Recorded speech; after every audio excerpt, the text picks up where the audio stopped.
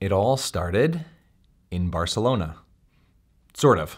In this video, I'm gonna share two really phenomenal examples of how organizations, clients that I've worked with, things they've done to improve upward communication in the organization. And so we're gonna answer this question. What is two of the best examples of upward communication in an organization? Let's get into it.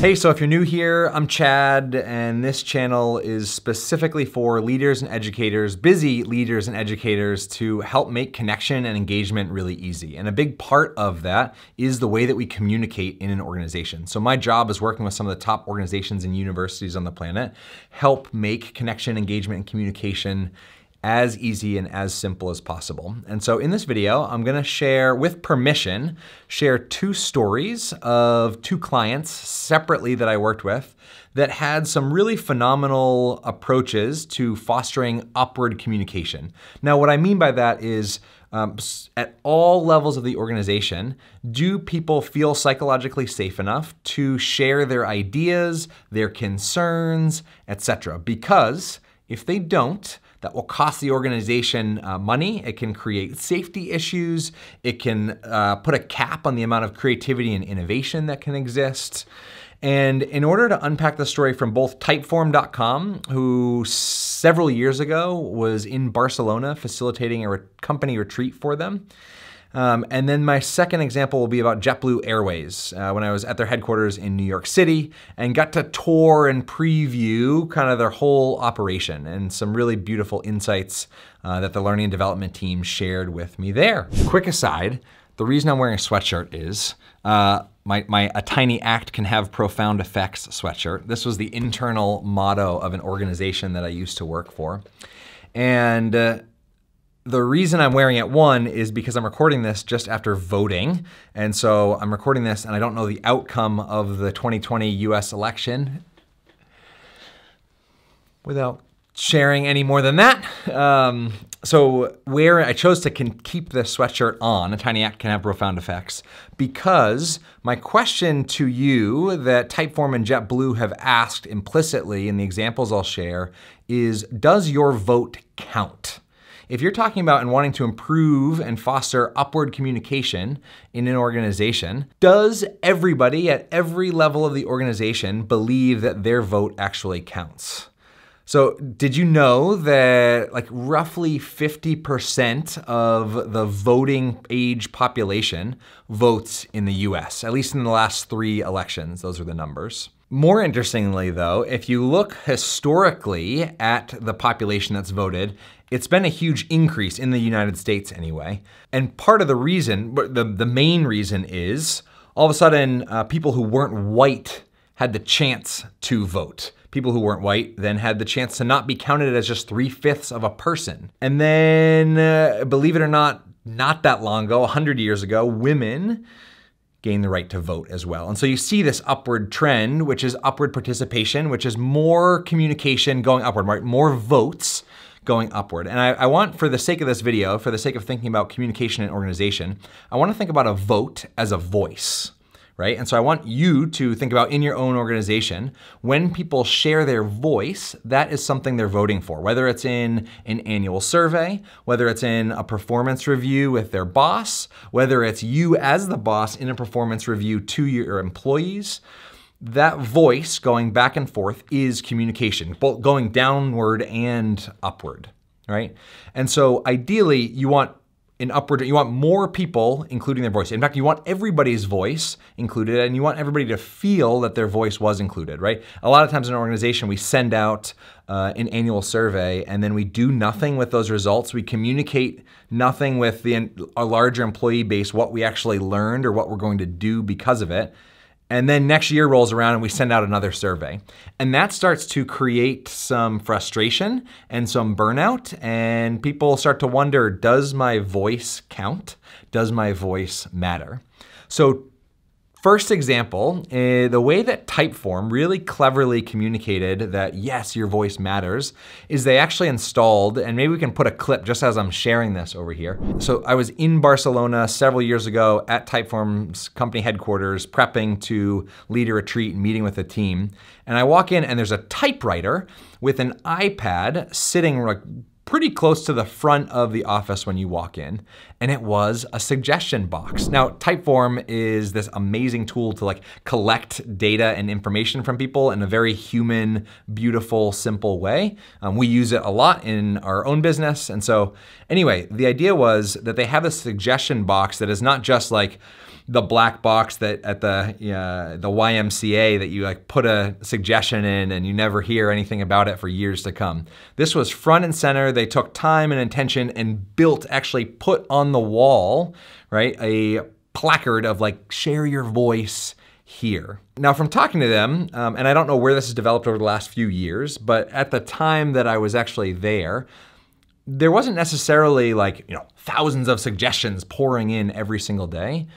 But it communicated, at the very, very least, it communicated a very strong message to every employee that walked into the office every single day, and that was, you matter. And when you say that over and over and over again to people in an organization, that starts to sink in, and they start to say, maybe my voice does matter. Maybe if I speak up here, it'll actually cause a difference. Maybe my tiny act can have profound effects within this organization. And every time we perpetuate the idea that, oh, it's bureaucracy, it's all this red tape, every time we use language like that, we decrease the chances that upward communication happens, right? And I'll tell you, from working with a ton of leaders at the very top, it is one of the most isolating roles. I have met very few leaders who don't feel separate and isolated in some capacity. And the higher you get, the more isolated you are because the less peers you have to connect with. And leaders generally, not always, but generally are starving for honest feedback. They're so sick of people buttoning up and putting on their bow tie in order to talk to them and give them their best and share what's going well. They just want to know what's real. They want upward communication in general.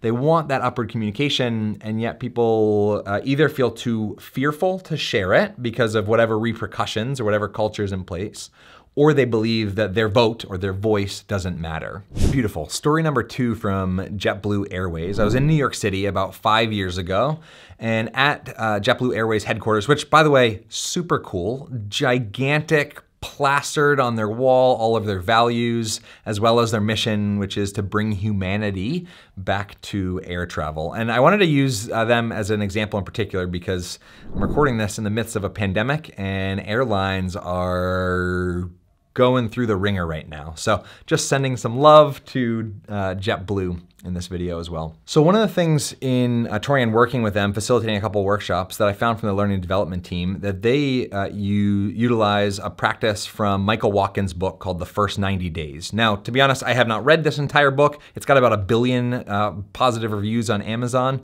And so feel free to pick it up if you want to.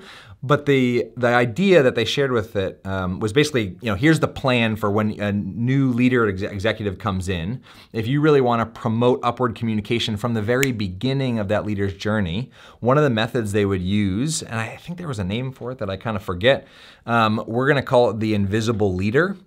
And what they did basically was have that new leader walk into a room with a bunch of existing employees that had been there for years and say, hey, I really want to hear and find out what my predecessor did well, what they didn't, what you feel like needs to change. I want to hear from you. I want to listen to you because primarily in the larger organization, right, in the first 90 days in a role, there should be a lot of this going on from that leader's perspective. Now, that said, with a brand new leader, I don't know about you, but if I'm working in a job and a new leader comes in and says, I want all your honest feedback, I'm gonna be a little questioning of how honest I want to be. And so what they did is they brought in a third-party facilitator to sit there and be the listener and recorder.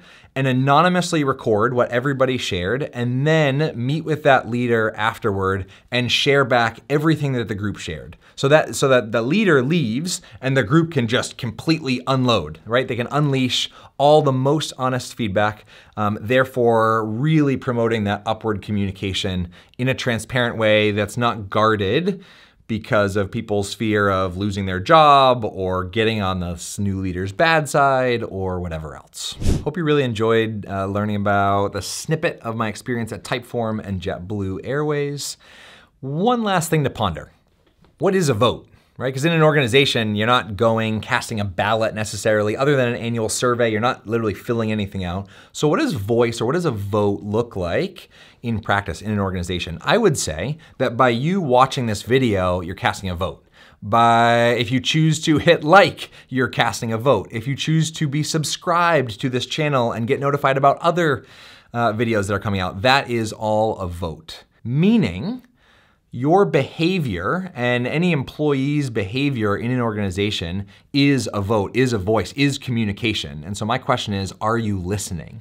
Right? So if you're noticing that your team is consistently showing up late, they're voting, right? They are communicating upward. They're communicating that, well, it seems like it's lax. I don't need to show up on time, or there's this flexibility or whatever, right? So sometimes, instead of asking people to vote, sometimes you can just pay attention and see what people are voting for by observing what they're doing. Because people's behaviors are the best form of upward communication, because it's the most accurate form of upward communication that you can get. Because the moment somebody thinks about what to say and forms it into a thought and then speaks it out in English or any other language, they've changed that communication and packaged it in a way they think will be acceptable to whoever is reaching it. Now, are there about a billion exceptions to this rule and ways that the things I shared today might not be applied to your exact specific situation? Yes, but that's why with all my videos, I invite you to ruthlessly misinterpret and steal and adapt anything that I say and do and share and apply it to your own context. Lovely hanging out in cyberspace. I've got a ton of tools in the link in the description below for free to help make communication, connection, and engagement really easy in your organization. So feel free to download our digital connection toolkit that's got questions like this and cool quotes. I hope that I get to see you in cyberspace sometime soon. Have an awesome day.